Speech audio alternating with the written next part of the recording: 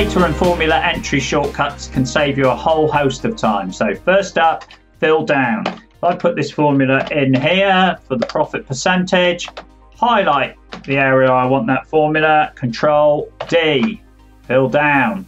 Excellent. Right, even better perhaps, flash fill.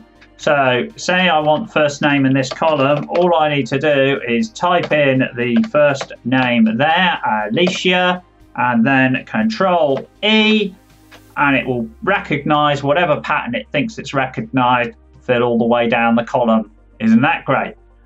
Bulk entry then.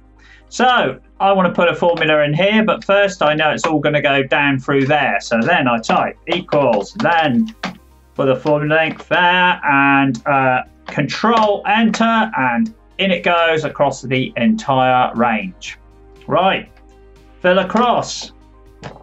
Control R, profit percentage this direction, profit divided by sales, highlight across there, Control R, there you go.